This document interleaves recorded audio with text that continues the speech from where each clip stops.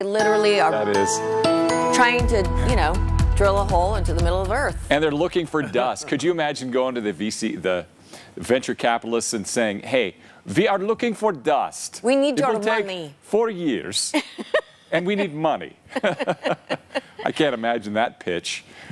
And I'm going to need a high salary for those 40 years. Yep, we are going to Antarctica. Costs money to go to the center of the Earth for the journey. Yes, it does. Yeah.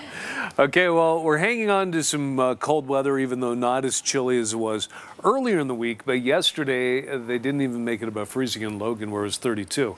Salt Lake, though, we hit 45, and you can see on the almanac that puts us several degrees above normal for this time of year. The average low is 24, and we're hovering pretty close to that this morning. 27 currently. It's 18 in Wendover, starting out in the low 20s in Moab, low 30s in, well, actually mid-30s in St. George. You're a little bit above freezing at 34. Fair skies across most of the state. Some clouds moving in from the west. Those become more widespread as the day progresses. Those are moving in ahead of a storm that's in the Pacific Northwest right now. That'll brush by later tonight, send a cold front through, break up the inversion, and scour out a lot of the pollution. However, with high pressure rebuilding along the coast this weekend and maintaining a northwesterly flow, it's going to stay cool, and some inversions could redevelop with another increase in valley haze, even though it doesn't look like it'll get as bad as it was this week.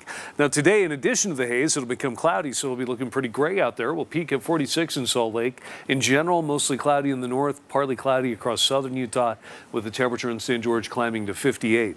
It'll be sunny tomorrow in St. George, but we could get some gusty winds through the canyons, especially by early to late afternoon.